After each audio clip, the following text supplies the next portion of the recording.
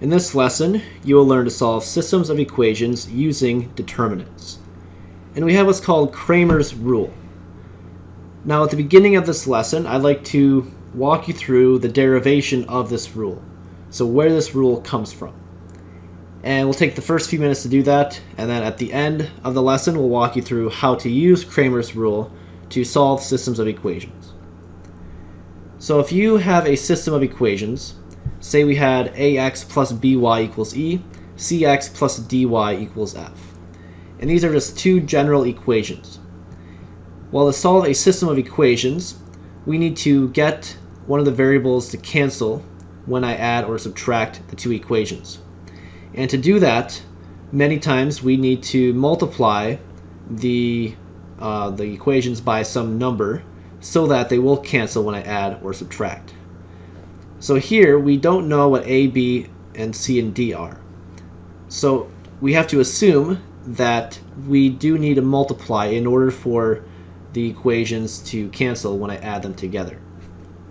So if you were to look at the x's, if we try to get the x's to cancel, I need to multiply the top and the bottom equation by a different number so that the x's cancel. Well, if I multiply the top equation by a negative c, so looking at this number, multiply the top equation by a negative c, and then multiply the bottom equation by a positive a. So looking at this variable, or this coefficient right here. So now what I have is I have these two new equations where I multiplied both sides of the equation by negative c, and the second equation I multiplied both sides by an a. So then I can distribute the negative c to both terms within the parentheses, and I can distribute the a through both terms in the parentheses. And so I have negative c times a, or negative a times c, times x. Then negative c times b times y would give you negative bcy. And then on the right side of the equation we have negative c times e. Second equation we have a times cx, and then we have a times dy, and that's equal to a times f. So now when I add these together, notice these first two terms will cancel. And that was my goal.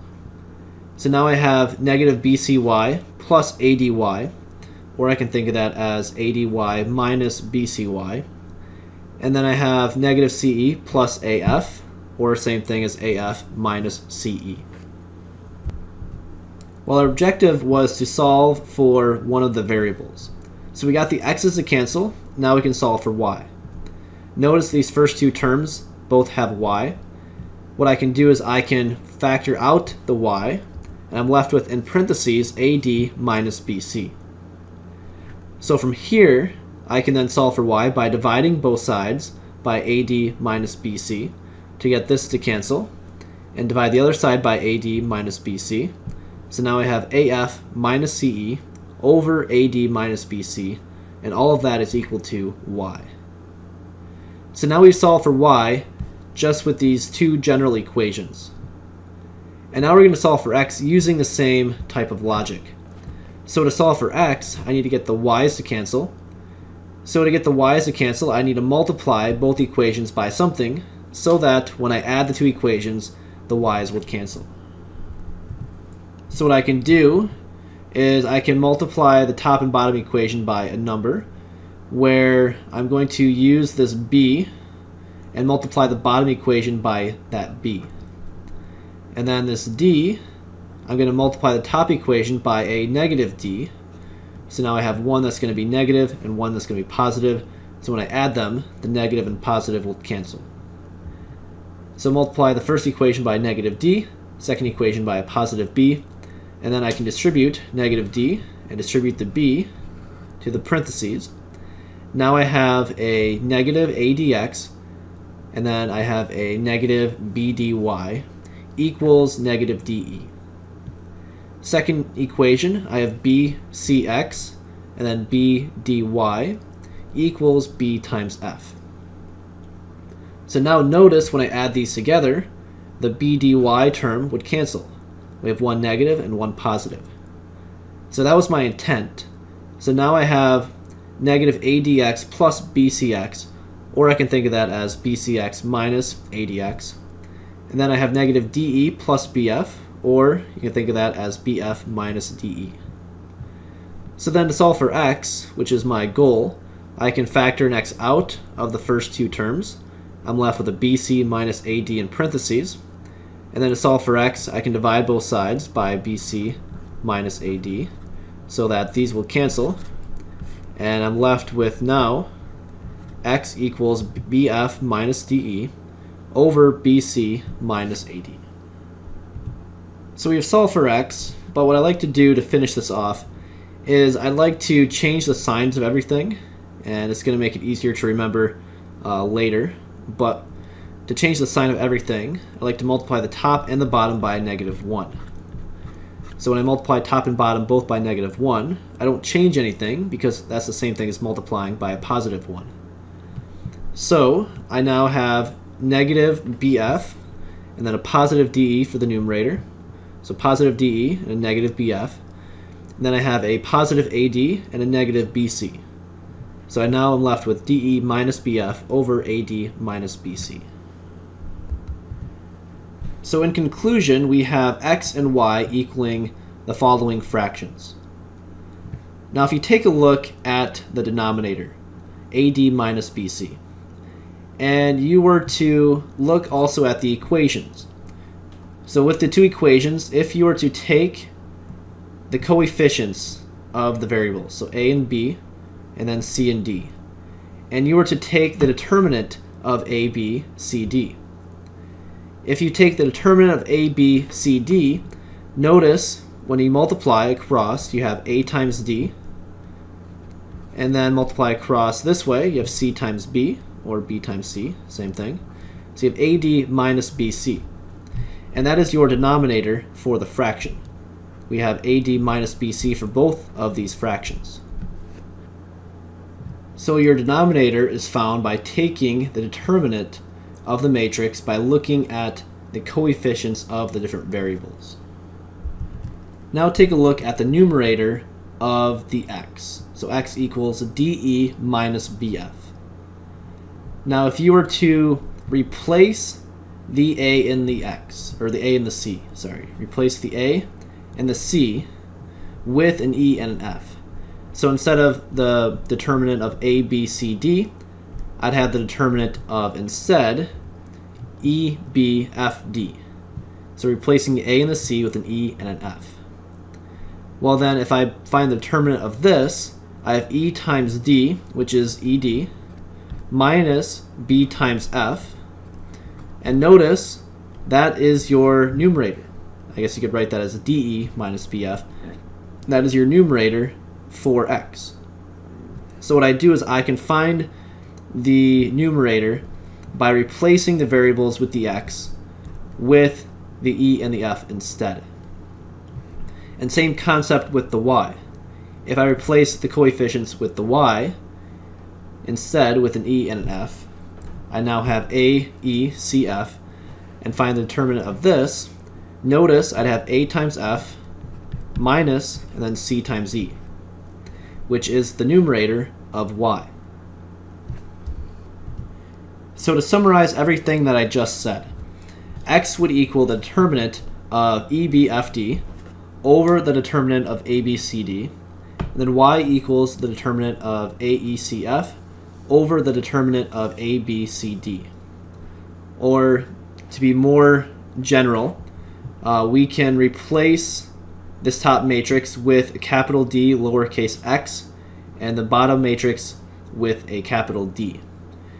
What that means is that we're finding the determinant for the different matrices. So the capital D is the determinant found just by looking alone at the coefficients of the variables. The D with the subscript of x means I'm replacing the variables, or the coefficients with the x, with instead the e and the f. And then same thing for y equals. The D with the lowercase y means I'm replacing the coefficients of y with the e and the f. And the denominator, once again, is the determinant by looking at the coefficients of the variables. Now let's use Cramer's law to find the solution of a system of equations.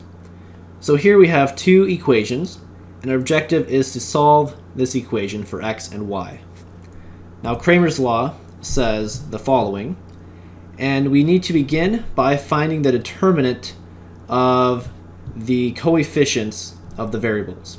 So here we have a 4, -1, -3, and 6. So when I find the determinant of that, that is going to be the denominator. So finding the determinant of 4, -1, -3, 6, I multiply across to get 24, and then I get -1 times -3 gives me a positive 3. So 24 minus the 3 would give you 21. So the capital D is 21, and then we need to find d sub x and d sub y. So to find d sub x, what I do is I replace the 4 and -3. I replace that with, instead, the 1 and the 3 over here. So I have a 1 and 3 in place of the coefficients with the x terms, and then the -1 and 6 stay the same. So the determinant of this I find by multiplying 1 times 6, and then 3 times -1, and then subtract 6 minus -3. 6 minus -3 is 9, so that would be d sub x. And then for d sub y, I replace the coefficients with the y terms, with instead that 1 and the 3. So what we have is going to be 4, -3, and then we have 1 and 3 being replaced for those y coefficients. So then I can multiply to get 12, and then multiply to get -3, and I subtract 12 minus -3 to get 15. So for x, I plug in a 9 for d sub x, and 21 in for d. So I have 9 over 21 for x, and then for y, I have the 15 over 21. And then I can reduce these to get 3/7 and 5/7. So we've just shown you how to use Cramer's rule given two equations in the system. However, Cramer's rule can be expanded to include any number of equations. So this is Cramer's rule, and it's a lot of math jargon. So let me explain to you what we have here. It says the solution of a system of n linear equations and n variables is given by the following. Meaning, it does not matter how many equations we have or how many variables we have, as long as the equations and variables are the same. So if we have 4 equations, we'd have to have 4 variables. 3 equations needs 3 variables. And here it says D is the determinant of the matrix. So we've already discussed that. That is your denominator. And then the dx, dy, etc., you derive those from D by replacing the coefficients of x, y, etc., respectively, by the constants. So here let's explain how this works with 3 equations. So here with 3 equations, using Cramer's rule, we would have x equals dx over d, y equals dy over d, and z would equal dz over d. So let's begin by finding the denominator, so the capital D. And to do that, we're going to look at all the coefficients of the variables. So we have 4, -1, 2, -3, 6, -4, and 3, 1, and 1. So we can find the determinant of this matrix. And I'm not going to take the time to walk you through all the steps, but if you were to expand by using the first row, what we'd have would be the following, and your determinant would equal 7. Okay, if you don't know how to do determinants, maybe go back and look at a previous lesson. But for now, we'll just tell you that the determinant is 7. And then, to find dx, what we do is we replace the coefficients of the x terms, so the 4, -3, and 3. That first column we're replacing instead with a 1, 3, and a 4. So now we have 1, 3, and 4 in for the first column. You find the determinant of this matrix, and you would find that your determinant would be -13. Do the same thing again for the y. So in place of all the coefficients with the y terms, I replace that -1, 6, and 1, replace that now with a 1, 3, and 4. I can then find the determinant of this matrix, which would give me 25. And then looking at z, I can replace the coefficients of z, the 2, -4, and 1, with instead the 1, 3, and 4. And then I find the determinant of this matrix to get 42. So now my solutions for x, y, and z I find by putting everything together. So I take dx over d, so -13 over 7, and then dy over d, I get 25 over 7, and dz over d, I get 42 over 7.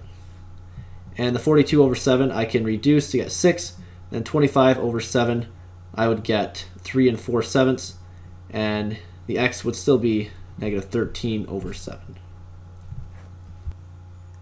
So we have learned in this lesson how to solve a system of equations by using Cramer's rule. Now as we finish up, we can also determine the number of solutions by using Cramer's rule. So for example, if you had these two equations and you were to solve this, we could find the solution to be 3 3/4 and then 1/4. Which, if you were to graph the two equations, we would see that they intersect right here at this black dot. So it has one solution.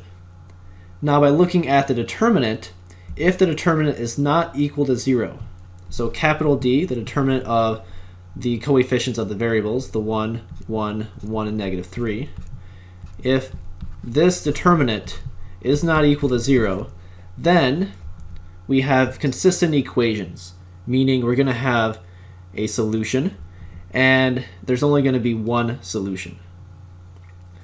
Now if you had two equations such as right here, we could solve this and we'd get 0 equals 8. Now we know already that if you get this, there would be no solution because we have parallel lines. Now by looking at the determinant, we can also come to the same conclusion. If the determinant is equal to 0 and d sub y is not equal to 0, then we have inconsistent equations where there is no solution. And then lastly, if you were to have these two equations, we know that when you solve, you get something like 0 equals 0, which means that we have two lines that coincide. So two lines on top of each other. Now by looking at the determinants, we can conclude the same thing if the determinant is equal to 0 and d sub y is equal to 0. So we can conclude that we have consistent and dependent equations where we have an infinite number of solutions. And that concludes our lesson for today. We will see you next time.